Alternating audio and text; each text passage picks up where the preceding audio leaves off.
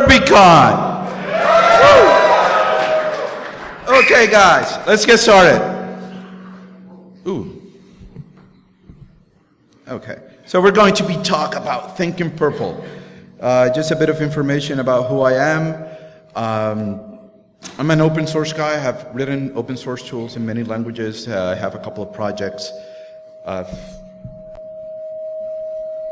there's some feedback there. Okay. Can you guys hear me? Cool. Perfect. So I've written a bunch of tools, mainly in Python, Ruby, PowerShell, Bash. I'm kind of like a jack of all trades, master of none. So I typically like just picking new languages, writing tools, anything that will fit the bill for my needs. So many of my tools have been mainly geared at red teaming. Others have been geared at blue teaming lately. I've been quite active right now with several blue teams and red teams, consulting with them. In addition to that, I've contributed to Metasploit framework. I was one of the members of the board at P-Test. I'm part of Office of the Consortia at Puerto Rico. We do try to help the community learn about security. We run B-Sides Puerto Rico over there. I'm a Microsoft MVP for cloud and management. And my day job, it's kind of boring. I'm a manager in my day job. I'm a director of reverse engineering. I manage a group of people that are 10 times smarter than me, which is awesome. They make me look good. I'm also a podcaster, and on the side, I am a trainer and a consultant. I spent PTO for me part-time office instead of paid time off. I typically just fly around doing training classes on offensive and defensive techniques. So that's me. So the agenda for the presentation is we're going to talk of what is red, my take on red, the take on red of many of the red teams that I have been working with lately, what is blue, and what do we consider purple, or purple teaming, or thinking about purple.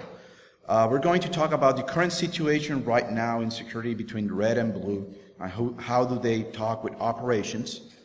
And then we're going to go through the engagement types. One of the things that I noticed is that as I was talking with these big orgs on how do they do their red teaming and blue teaming and how they work together, all of them follow the same pattern after they have beaten their heads against the table after a couple of years building those teams. And all of them kind of set in that certain pattern. Typically it tends to be three different types of engagements, and then some general recommendations on how to make blue and red work better together. And I know that you guys are going to hate this word, but metrics. How do we measure stuff to make sure that stuff works like it should be? So let's start first with what is red.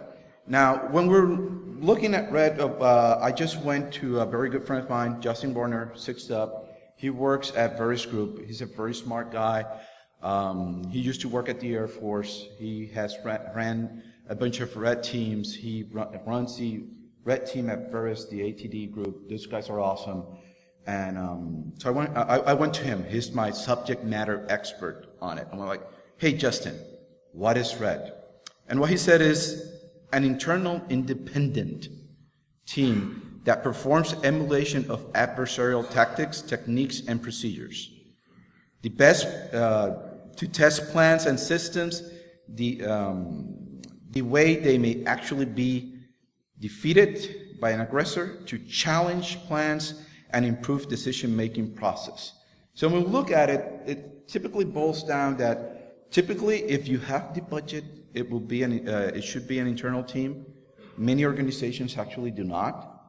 I have talked with people all the way from Microsoft, General Electric, Boeing, different companies, and yeah, they have the budget. But also the majority of my clients out there do not.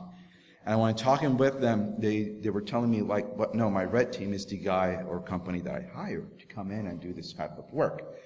And I went like, So we need a better way of hiring red teaming, our red teams. Because typically what you get is you get your puppy mill pen test shop, that they go out, they grab a bunch of kids, they send them over to tech training, they come back, they're tool monkeys, they only run tools. And you can quickly tell if you're getting one of those. Because they'll go in, they'll won't ask shit about your business, How does it operate? How do you make money? Who are the key people in your environment? They'll just go in with a prepackaged SOW, prepackaged proposal. Here's the pen test for 40 hours. Oh, you want for 2 weeks? Here's the price and the proposal for 80. Instead of going through that work. Do you see that? Those are red flags. Kick them out to the curb. And typically they won't simulate actual TTPs of real attackers. Red is not, let's hack and break shit. Even though they do as part of their job, it is how do they do it? Their job is to emulate a real world attacker. Also, their job is to challenge current procedures. So one of the things that when we're looking with red is that red is the devil advocate of your organization. So if we look back at history of red teams, one of the first red teams that you're going to see there was back when the Catholic Church was having a problems of too many saints. They came out with the concept of the devil's advocate. And the devil advocate would be that person that would challenge the people that went, no, we want to make this guy a saint. Why? Oh, he made this, he made that. And he would come in and challenge that notion. He would say, where's the evidence? What's your line of thought? What about if it is this other thing? What if he didn't do that and do it this way? What if that wasn't a miracle, was just plain luck? What if that person actually took some type of herb and that is what cured him? He was the devil advocate. That is what a red team is actually supposed to be. They're the guys that have to think, not be institutionalized in your environment, and they're the guys that are going to help you at that level of thinking in your environment. So typically, they'll conduct a series of operations. The first one's very simple. Cooperative engagement. Second one is threat emulation. Fourth one is, first one's cooperative engagement. Second one, threat emulation. Third one, adversary emulation. They'll behave like an adversary. And then at the very end is a full scope assessment. They'll be doing no holds bar. Let's set out. Let's plan what we're going to attack. Blue doesn't know what's coming. We're going to decide what we're going to do, set our ROEs, and then we're going to engage and see how they behave. And also, they're the guys that do the risk assessment of new technologies that come in. So many times when we think about red, we're thinking about the sexy. Oh, let me hack. And we forget that there's a lot of other stuff that red should be doing or should do. Now, when it came to blue, what I did is I asked my good friend Dave Hall, hey Dave, what is blue? Dave was one of the guys in the Office 365 blue team. He worked at Verizon as part of their blue team. He was a SANS instructor. He ran the SANS blog on DFIR for many years. So he's quite experienced when it comes to being a blue teamer. And what he actually told me is blue team is the team responsible for monitoring and defending an organization's information and assets. And this actually includes investigating and remediating security incidents. So typically what they're doing is that they're hunting in the network. They're looking for that presence of that attacker. They're hunting. They're hunters. That's their nature. They're trackers. And I don't know about you, but I do find that sexy, at least in blue. I know that a lot of people say blue is not sexy. Well, my experience has been when I have dealt with blue teams that are properly set, properly trained, and they have support from management, it can be very damn sexy. One of the things that they typically tend to do is that they develop those procedures that the organization should follow in the case of a breach. And they try to be as flexible as possible. They break out those procedures into small chunks so they're not tied down by a playbook that they have to follow, a prescriptive playbook. They set up those procedures. Okay, we have this environment, IOCs, this is the type of guy we're looking for. Let's look at a knowledge base. Okay, this is the IOC, this is how we gather information. And they keep some very cool data that many red teamers would kill to have access to on terms of TTPs of actors. And one of the things that almost everybody fails on is they work with the red team to validate new risks inside of the environment. And many times what we're also seeing is that a lot of failure when they're working with red to bring all of those tools, all of those techniques, and teach them out, teach those reds. But what we're currently seeing, as I'll talk later in the current situation, is that they don't talk that much. So, and one of the biggest missing parts is that blue is the guys that work with operations. They're the guys that interface with the operations team to get stuff done. So they're the ones that help them develop those plans for instant response, how do we recover from attack. And they're also the guys that work with operations to keep that stuff updated. I know it sounds boring. I know the hunting part is the cool part. But then again, all red teamers, you have to write reports. That's not fun. Many times you have to do tabletops, and you don't like tabletops. We tend to not be very social. So, how about purple? Now we're going purple. Ooh, we want to be cool. So purple's actually that symbiotic relationship between red and blue. How can we work together? How can we be good brothers to each other and work to make sure that the organization is secure? Because many times what we're seeing is we're seeing petty fights between them, and they forget that both of their jobs is to help an actual organization operate.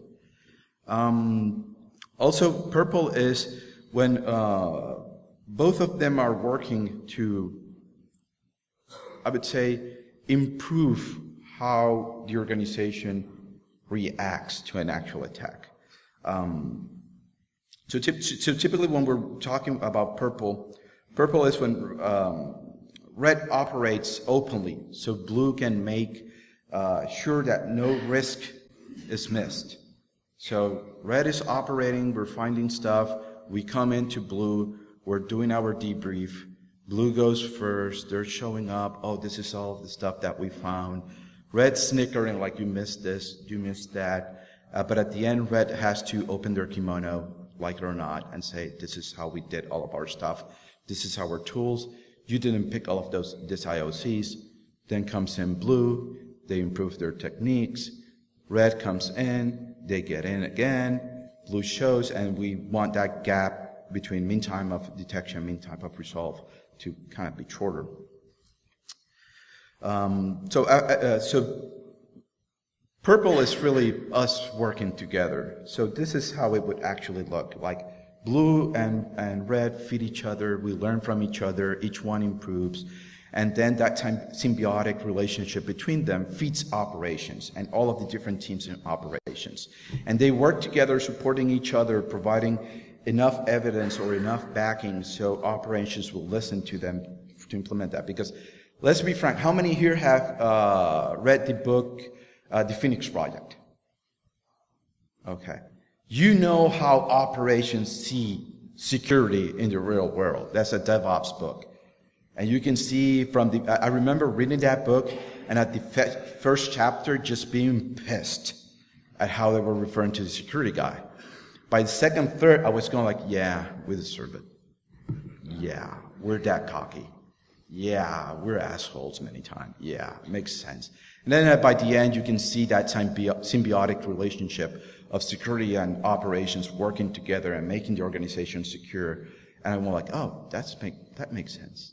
Yeah, that is how it should be. But in real life, what is the current situation that we see right now? This is our current situation. And we see it from both sides. Blue gets pissed. Blue gets mad. Like, shit, dude, we work for the same freaking team. What are you doing against me? And then red comes to the other side. Dude, you threw us under the bus. You asshole. Why did you do that? You threw us under the freaking bus. And you can see those petty fights between both of them. And especially, where do you see, a bit of a story, where do I see this a lot is when they're doing their debrief and you have stakeholders in the meeting. It is all of them see who can brown nose the stakeholder the most. And I find that so appalling. When I see them like, oh, no, but you guys did this and you didn't. Oh, we should have ROE. You guys should have ROEs and you shouldn't do that shit. And the other guys, oh yeah, and you should have detect this. Even a first-year sysadmin would have seen that event log and raised an alarm, and they'll go at each other's throat during the meeting, and the stakeholder, who many times is not a technical guy, is just seeing a dysfunctional security team. They're not seeing red, they're not seeing blue. What they're actually seeing is a very dysfunctional team that does not know how to work together. And that doesn't look good in business. And then when red comes in and a one training budget, they don't get it. When blue needs a tool or training, they don't get it. Because what does the stakeholder see? They see a dysfunctional team. And that's why many times neither team gets buy-in from the stakeholders. Because we deserve it. We don't act like a functional team many times. So other times it's just that management doesn't get risk. And that's where it's our job to social engineer management into understanding the risk. We talk here in the conferences so much about social engineering, and yet we don't apply it to our job with the people that matter. So another thing that we see is that red team is forced to be institutionalized. What we're doing is that we're grabbing the red team. The red team's not thinking like the company wants them to think. They're not operating like the company wants them to operate, and we force them to do it. They're supposed to be your devil's advocate. They're the guys that should be there questioning everything that you're doing. Oh, I want to put in this password manager, and I won't throw them under the table. But this is a recent case about 2 weeks ago. Oh, IT comes, we want to buy this password manager, and we want to implement it in the network. Red should go in and look at that password manager and look at everything that that product's doing, and probably they'll be able to tell ops, dude, I think it's bad that password manager has to run with a domain admin account in a SQL database, and also its service has to be domain admin. Oh, by the way, we started testing it and we did a man in the middle just to look at the traffic. It's doing its password resets in clear text. Oh, but it's in the Gartner quadrant. Dude, password, clear text, domain admin. Are you sure you want to play that card? So Fred comes in, simulates several attacks, even records videos, sent that to IT operations. Now you just gave them what they needed to secure that. But many times, Red doesn't do that. Red goes like, I like breaking shit. I like pen testing. Oh, you have to help us evaluate this. Oh. Reminds me of my 9-year-old. Honey, you have to do this. Oh, I have to do this. And many times we see red, and red not doing it makes you look bad. So, also, one of the things that we're seeing is that we're seeing red as a checkbox. As a pen test, it's only a checkbox, and we're not able to change their minds. In fact, when we're companies trying to hire us as pen testers, we don't even fight it, that we know that they're looking at us as a checkbox.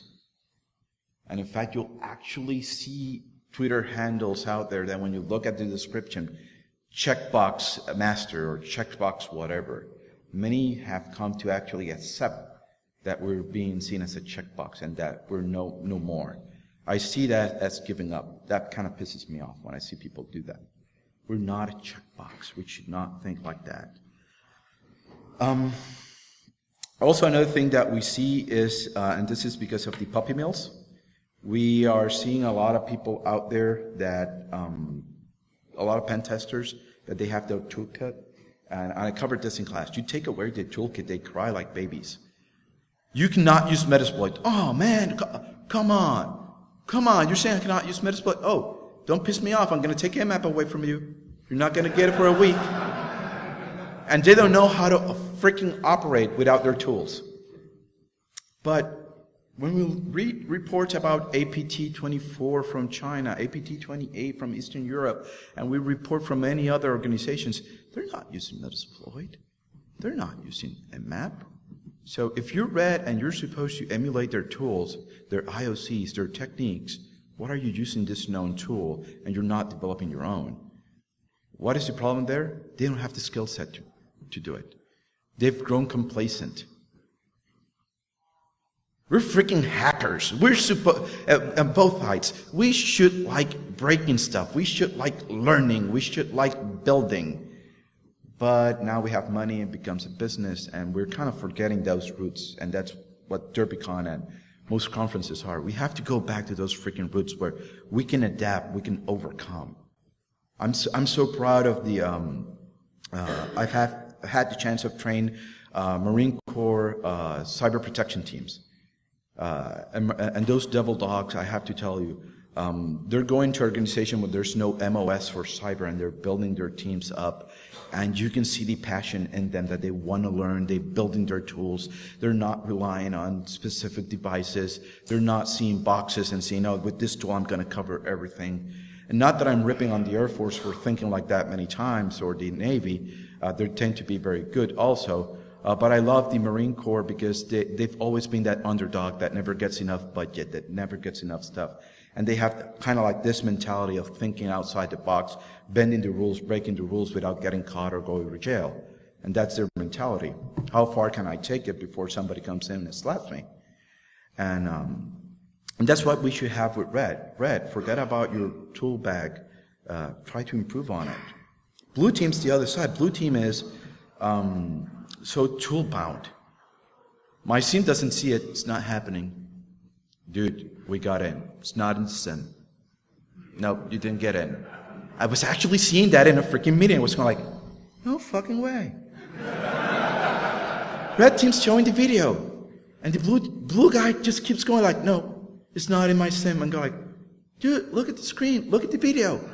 He's in. And he's going, nope. No, it's not in my SIM. Nope. Surikata didn't caught it. Nope. And they're like, oh, shit. And then I'm going like, dude, they deep volume shadow to steal the database out of the freaking domain server. Oh, Microsoft doesn't give me a log. No, I'm screwed. And we're like, you can actually write a bit of script, double my permanent event, change for win32 _ volume shadow copy, and create your own event? Oh man, no. That's too much work. We have to get that approved. We got to document it and go like, oh God. And you see teams like that. Some become tool bound at both sides. They like their toys. They hate learning how to code or building their own freaking stuff. They lost that flexibility. They've been institutionalized. We kind of got to break that. So typically the way we operate is that we have some basic engagements. Many of you probably are going to go like, oh man, I already know how to do that. But believe it or not, there's a lot of people that don't. At least when initially I started, I was talking with my friends, and they're going like, yeah, we do that. Yeah, we operate that way. Cool. Yeah, you're just repeating the same shit. And then when I went to other people outside, they're going, oh, dude, I never knew that we had to do that way. Make sure that you look at several perspectives. I'm happy that my friends tend to be very honest, and they'll call bullshit on me. And many times they'll bring me down like, hey, Carlos, nobody thinks you're a PowerShell guy. Nobody knows. A lot of people out there do not know PowerShell. Do you know Python? A lot of people actually do not know Python, and they kind of okay, makes sense. Many times I'm kind of jaded because of the friendships I take. I have a lot of friends that are great, they're good, and they don't know about this stuff. So typically, when we look at engagement, the first one you got to see out there is what I call a cooperative engagement. Now, when we're looking at a cooperative, I'm having problems with the word cooperative. My Spanish to English translation engine's failing me now, so I'll go with tabletop. We're going to do our tabletop engagement. Typically, a tabletop engagement, you just sit in a freaking room and go, this is our risk. This is what we're going to evaluate. And you sit down and you hash it out. Red comes in. They say, this is how we are going to operate. This is all of the stuff that we're going to be doing. And blue says, okay, so what IOCs are you detecting, are generating? We would detect this. And you're working everything out in a non-confrontational way. without having black humor, without calling each other names. We just try to work it together. What advantage does these do is specifically for many organizations out there. For the big ones, this is their bread and butter. They tend to do this constantly for the big ones. For the small ones, this is where I see the gap. They'll hire a company and they'll say, I need a pen test. Oh, pen tester comes, okay, how are we going to work this? Oh, I want you to pen test my network. But what do you want? I don't know. The company should actually ask his customer, have you done a vulnerability assessment? And many times you'll hear, no, but I want a pen test. Okay. Have you guys actually looked at your environment and ran some hardening? I don't know what that is. I want a pen test. And you should actually kind of guide them like, hey, let's, instead of fighting them and trying to explain to them that a pen test is not what you need, you should actually go, okay, let's do this. Let's do a special type of pen test. A cooperative pen test. Let's bring your IT people in. We'll go in. We'll do our attack against your infrastructure. Your guys will be there in the room, and they'll see how we're doing everything. And they should be telling us, hey, you guys were able to get in. Oh, we should block that. We took care of that. That is kind of like the cooperative engagement. That's what typically we should be kind of doing. When blue and red constantly are working together, looking at the IOCs, looking at the threats of this new technology that you're bringing in, how are you operating, improving those plans, updating your playbooks, updating your internal knowledge base, and working on those incident response plans, and you're kind of validating those initially. That's the initial stage. We're just baby steps going in. That's the normal engagement that typically we should be running. In fact, I was talking with a very good friend of mine, and he was telling me, no, we're starting at this big company, red and blue, and he actually told me, we're having 3 full red engagement against us currently. I'm going like, what? Yeah, we're running 3 against blue. Blue burned out. And did you guys sat down initially and talk and plan it out? And did you guys initially did a bit of tabletop, whiteboard, all of this stuff? Nope. Red just simply went in and pummeled us. Like, that doesn't work. That is bad return on investment. Very, very, very bad return on investment. So when we're doing that tabletop type of engagement, typically when do we want it? Typically when we're starting out. When we're starting to build out our blue and red team and we want them to think purple, we want them to work together, that's the perfect place to start with those. Many of the other times that we want to do this is when we're bringing in new technology. In other words, we're bringing in new risk into our environment. We're bringing in change. We're updating stuff. That's when we want to kind of be doing this kind of stuff. And as I mentioned, it's kind of like the best return on value because you're discussing that, you're getting stuff fixed, you're getting stuff planned on the fly there every day, every hour, instead of just waiting a couple of weeks, then sitting down, then bitching at each other, coming out with the reports, and then taking those reports, taking them over to operations, and then trying to convince operations to fix it. You get it fixed at the moment. So it's a lot better from the get-go, but it doesn't simulate everything. It doesn't cover everything that we should be doing. Also, we need to have clear channels of communication between each other, respect each other, know how to talk with each other. That's a soft skill that I've seen that is kind of lost. Now, the second type of engagement that typically I recommend is what I call threat emulation. Threat emulation is where we're actually selecting a specific threat that we're worried about. Yahoo got popped. How did Yahoo got popped? Oh, it was SQL injection. And they were able to dump all this stuff. Okay, let's look at SQL injection. What are the threats for SQL injection? Let's sit down between red and blue. What are the common tools that people use? These are the common tools. What are the common types of SQL injection that they're using? Can we block those? Yes, we're blocking those. Are we able to engage in them? Yes. What would be the IOCs? Oh, I have this, and then red can go like, yeah, but you're missing this one, you're missing this other. Oh, there's a brand new technique that just came out. Same thing if you're saying you're creating a threat model where you have a bunch of machines that are exposed to probably visitors or other users, and you want to, let's say, use App Locker with Device Guard, implement that, secure them out, and all of a sudden Sub-T comes in and he does a tweet of a one more bypass that week. Initially, you'll go, this is your threat model. This is how he did it. This is how he's publishing. Okay, let's simulate this. Let's bring both teams in. Red, can you write tooling for this? How would you write tooling? How would you deploy this en masse? What would be other tricks in your bag that you can join one and the other together, duct tape it and to deploy this and abuse it? And then blue team goes in and looks at the IOCs, look at it was, implements some controls. Red team then goes, okay, you implemented controls, can I test those controls now? They go in with their new tooling, their new stuff, they test it, oh, you missed this, and you improve that. You're doing that threat model. And yes, I'm not following my slides deck by deck. I typically hate slides, so I just like storytelling more. So that's how can you actually do that. So you build your threat model. You define your engagement, your objective. This is what I want to achieve at the end. You storyboard the heck out of it. All of the possibilities with red and blue there discussing it. You determine what is that you're actually supposed to be looking after you storyboard it. And then you have to execute it. You actually have to do it. You have to take it from paper and actually do it in real life.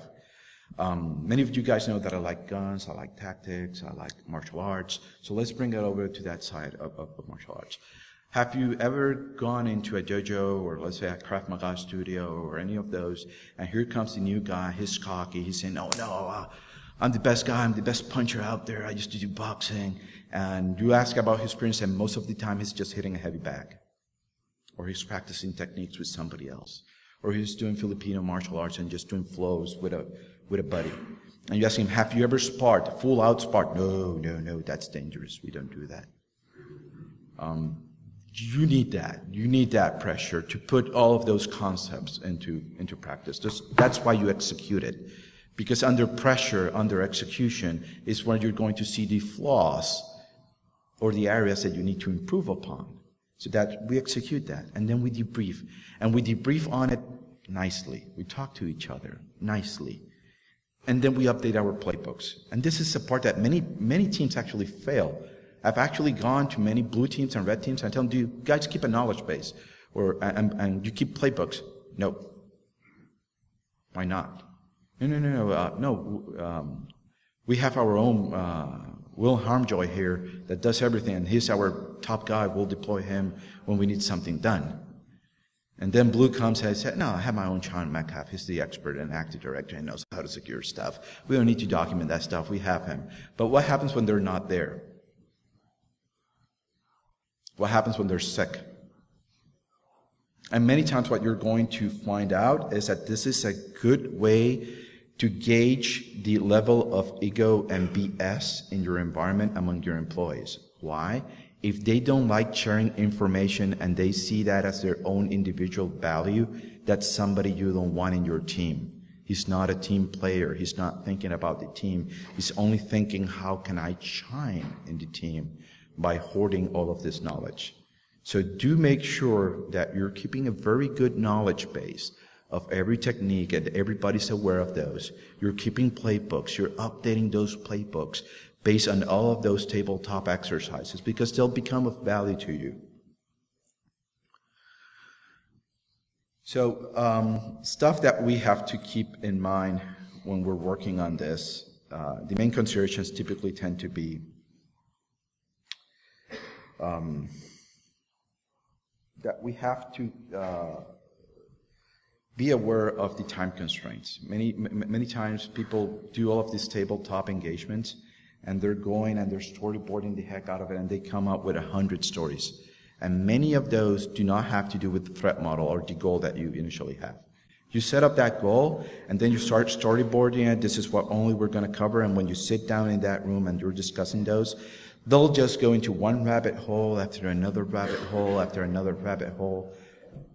And you want a perfect example of an analog of that. Have you guys listened to when I'm in the Security Weekly podcast and we're discussing a security subject and some Somehow it's going from security to IoT to porn, and then from porn it's going to BSDM, and from BSDM somehow it ended up in Trump, and you're going like, what the heck happened here? Same thing when we're doing this kind of engagement. We have to be careful with that. We have to enforce those time constraints, resource constraints, operation constraints, and political constraints of the organization, because many times threat can go like, oh, this is so sexy. Yeah, but that's only happening in banking. We're not banking, we're auto parts distributor. No, but it's so sexy. No, you don't get it. We're not exposed to that threat. We shouldn't be doing this today. Yes, we should do it at some point, but not today. So you have to have all of those political constraints also taken into consideration. The other one is adversary emulation. And this is kind of like a pet peeve of mine that I have. When we're doing adversary emulation, we typically go identify and select an adversary. This is the adversary that we're going to emulate. It has to be a specific one out there that you know that it could be a real threat to you. Could be a nation state, could be a malware group, could be APT28, APT24. You have to select a specific one. And then you go into threat intelligence feeds, and you don't use them for fucking whitelisting and blacklisting like almost everybody does. They're there for a purpose. They're there to tell you how does this specific actor behaves. What are their IOCs? What are their tools? What is their behavior? What is their order of attack? In what order are they performing the attack? All of that stuff tends to be inside of those threat intel feeds that a lot of people ignore. They just go for the MD5 hashes, SHA-1 hashes, and the Jira rules, and that's what we package and we deploy to our machines. And forget that behavior is something that we can trigger on. Behavior is that's going to give us that kill chain to block and break for that attacker so he's not able to move or traverse in your environment. It will give you that list of where you can add pain for him to not do stuff, and you're able to detect it. So we select those tool TTPs. Then the red team executes and behaves like them. That doesn't mean that if you're simulating the Russians, you're going to get drunk on vodka and execute that. No, it means that you have to get into their mindset. You read upon it. Well, how do they behave? What are their tools? Do they taunt their targets? Yes, no. And you can even write your own tools that emulate their tools if you're not able to get them. You execute, you generate your report, and then you go to the debrief. You go with blue. We simulated this specific state actor that is threatening us. This is what we did. Did you saw us? Yes, no. If blue saw you, cool. They're doing their job, and you go like, how long did it take you to see us? If they didn't saw you, you said, okay guys, you didn't saw us. This is what we did. Let's improve on this. Let's repeat. And then we update our playbooks. If blue caught us on those stuff and those techniques, we save those. And we make sure that in our SOPs, when we're going, we're checking for that stuff. Many red teams that I know of have some of the sweetest rats and tool sets out there when they're going against a very good blue team. Because they're constantly improving, constantly updating, constantly writing new shit to be as stealthy as possible, because blue forces them to be good. And at the same time, blue is getting better and better and better at detecting, containing, and remediating those attacks and investigating. Each other is feeding each other. You know, they're working together. It is like when you have your hammer, your anvil, and you're making that sword. Each one of them is improving the security of that sort. Both of them are kind of molding it, that security posture for that environment, that level of maturity for it. They're working together on it, by each one of them kind of getting better. So, as I said, I had slides, so I kind of put one slide, storyboard, and get ahead of myself. So typically the main considerations that we have to take when we're working on all of this stuff is, what is the main goal that we want to achieve? Since the adversary should already be a known one, blue should be able to detect that and trigger on it. If you're red and you're going through all of that stuff and it gets to a point that you're going like, they haven't seen us, they haven't done anything, you have either two options. You can ratchet up a bit more the noise.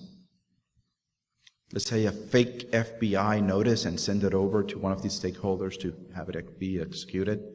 Or you just start doing more noise in the network to see if they see you or not and catch you. And if even that doesn't work, just stop, just cut the exercise, and then let's do a debrief to fix all of that stuff. And don't be cocky. We bring it over, we work with Blue, and we improve the security of each other. And we also kind of cover all those techniques and we share our tools with them so they know how to block those. So the last type of engagement that we typically tend to do is the what we call a full scope attack simulation. Here's the one that everybody loves. This is the gloves are off. We're going in and we're trying to define what is going to be the scope of this. Are we going to be doing physical red teaming? Are we going to try to break into the data center? Are we going to clone cards? Or are we just going to be doing social engineering and doing phishing against the target? Or are we going to be going technical against the target? And you define all of those rules ahead of time. This is the goal. This is what we want to test. You define rules of engagement from the get-go, like, hey, let's not uninstall patches on the box. Let's not do DOS. Make sure that we have some fake accounts from where we're still data. We don't want to kind of get real customer data out of the site. Put it in a VPS somewhere and then have somebody hack our VPS, and we just are kind of screwed. So we want to kind of set all of that stuff, and then we create our plan. This is how we're going to act. You guys are going to be our recon team. You guys are going to be our Sherpas.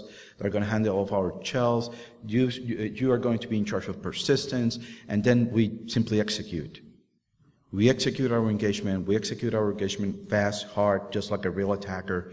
We take our time. It could be an engagement of 2, 3, 4 weeks.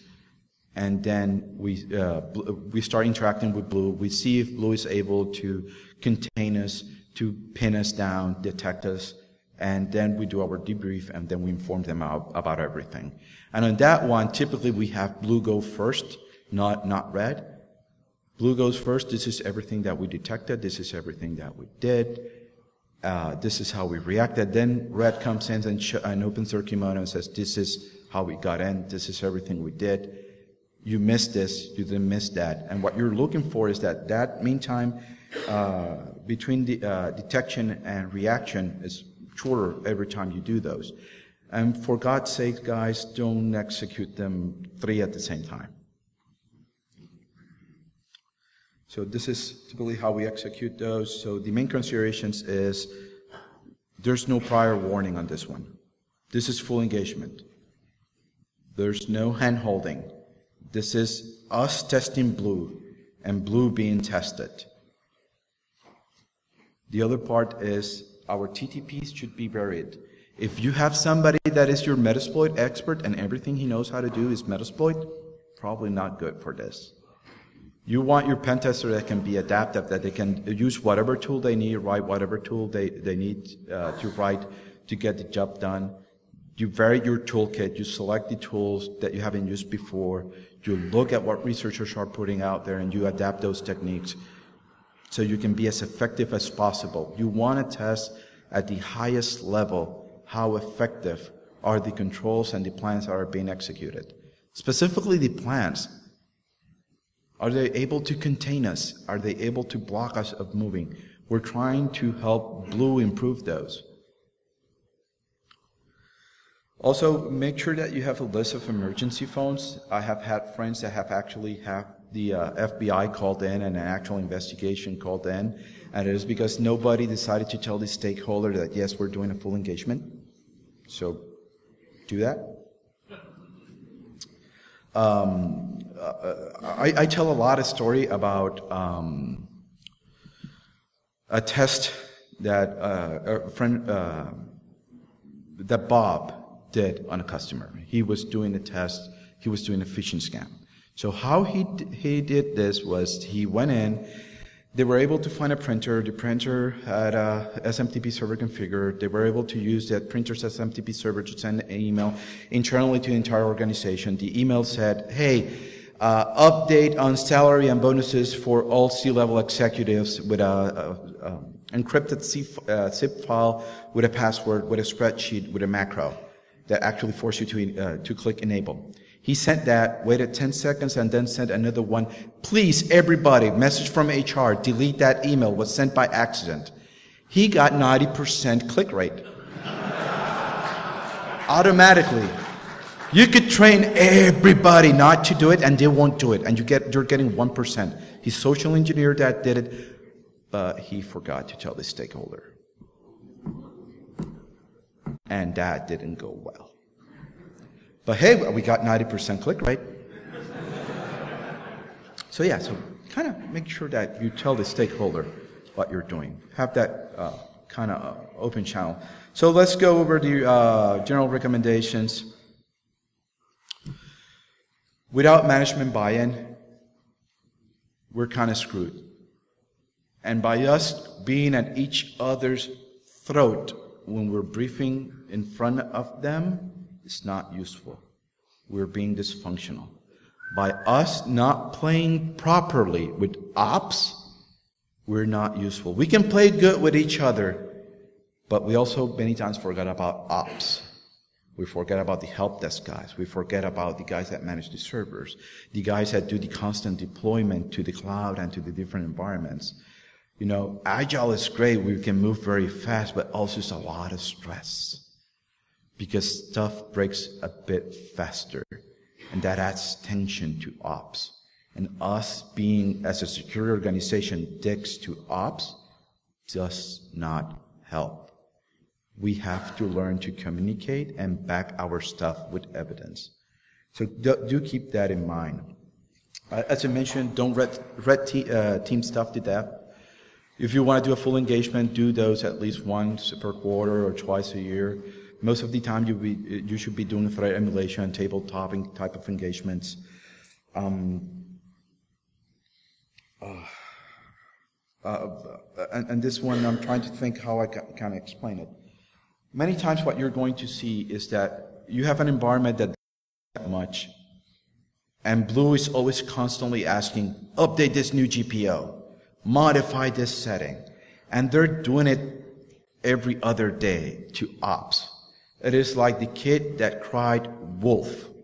It's going to get to a moment that security is going to be seen like the kid that cried wolf, because we're going at a high tempo against ops, asking ops to do changes in their environment. We have to be more organized when we do that. We did our engagement, we find out what's wrong, we create our nice report, this is how you're supposed to fix it, and then we give them one single set of things to do every other 2, 3, 4 weeks, once a month, one every two months. It all depends. But let's not be just constantly crying wolf, going, this is in the news, fix this now. This other thing happened. Oh, you should be careful with this. And we're always constantly emailing them on stuff that they need to change, emailing them stuff that they need to do, and then copying managers and going, now, we're security, this is a high risk. That high tempo of Blue going after ops is very detrimental. I've actually seen it happen in many environments where they go like, here comes the security guy again. Yeah. Look at him walking with his binder with all of the stuff that we're not doing perfectly. And we're seen that way. We have to change that. And also, the ability for Red to be effective is the ability of Red of thinking outside the box. So we have to make sure that Red doesn't get institutionalized in the environment. Red, your job is to step on toes. Your job is to tell the ugly lie that the kid is ugly even if the parents doesn't like to hear it. Yeah. Oh, let's just say a bit, he's not that smart.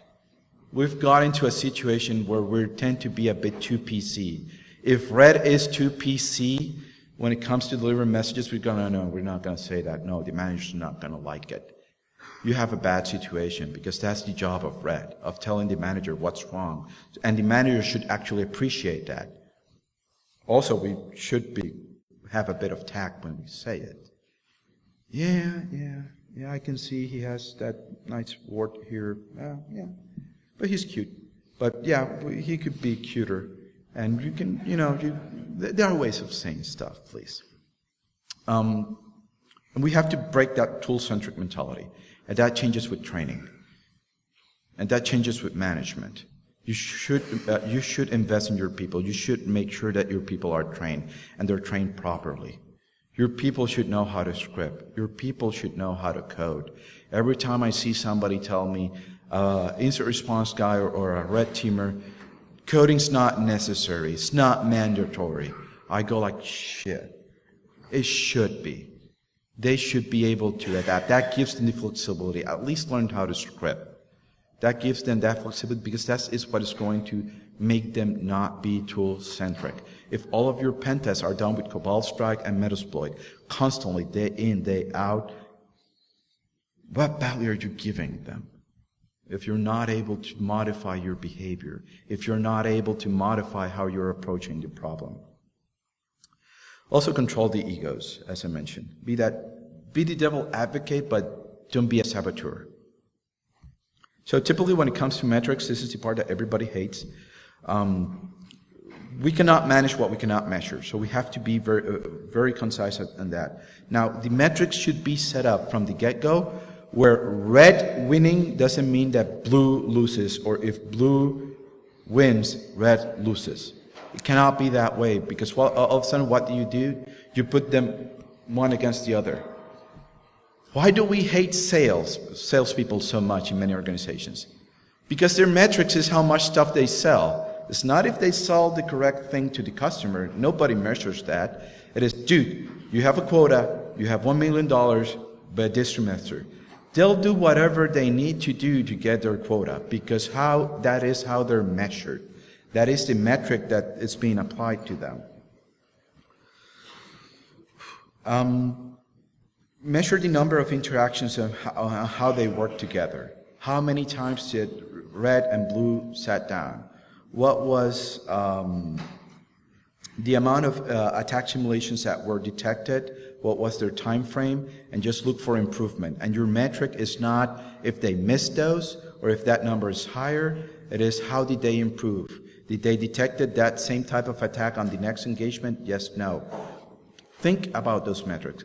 Think how you're measuring your blue and red team. Also, measure how they operate with the org. How do you pass that information? How many times did you guys decided, okay, we found a new attack technique is being used, it's being abused. Let's create a brief, let's do a webcast internally and share that. Kind of push them to do that, to share that information internally to the other users. And try to put it in the metrics, because that's going to be the fire under their asses to get them moving and sharing that information and being more proactive inside the org. Also, number of engagements should not be kind of like your metric. How many, because then they'll just go through the numbers on them, measure the value of those engagements. You can actually measure how many tools have they written, modified, updated, and then shared with your team. You're measuring that they're forcing them to be good and at the same time share that information. I used to work for a very good consulting team that what they did is that part of our measure was how many knowledge-based articles did I wrote per quarter. I had to write every 3 months, one knowledge-based article on a subject, put it on the chair.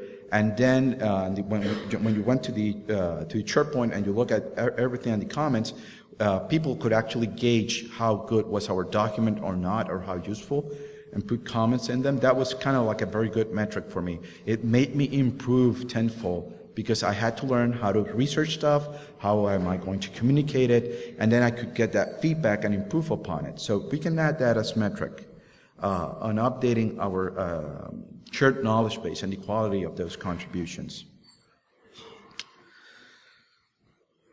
Another thing is, on the blue side is very easy. How fast did you guys detect it? How fast did you guys fix it? What was the number of incidents that you handled, and how well did you manage those? And from everything, in addition that we did for red for updating that knowledge base and keeping stuff up to date, I think that the main two metrics for blue are the last two ones. Time to detect, time to remediation. Those are kind of like the two main metrics that you should be looking at a blue team.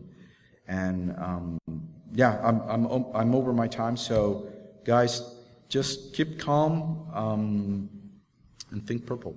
Well, we're all the purple team, and big thanks to these guys that did all of the review of my slides and provided feedback.